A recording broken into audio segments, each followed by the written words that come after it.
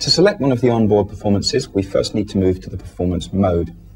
Press the button marked performance just once, and the display confirms that we have indeed moved to performance in the top left-hand corner.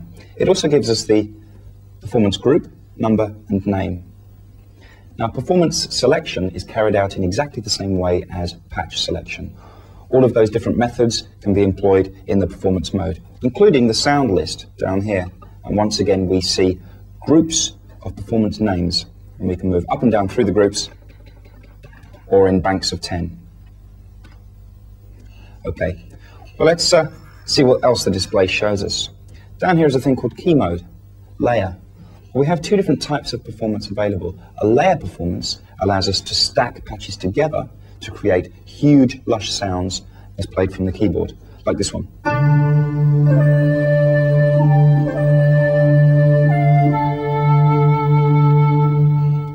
Or user number 3 is a fantastic sound.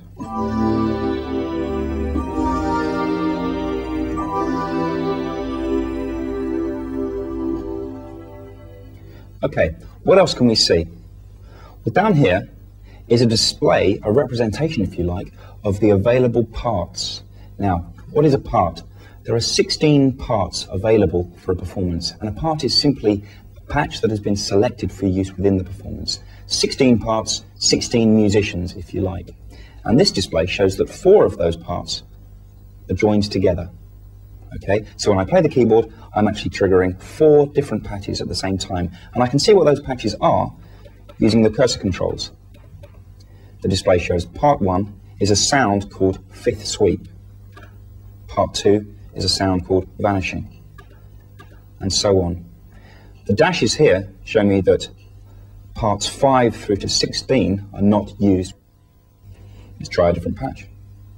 There we see user 02 actually has 6 parts layered together. And once again, I can view the constituent patches within that performance. Now you'll find that all of the user performances are of the layer type. But there is another type, a type called single performance. Let's move to the preset A bank.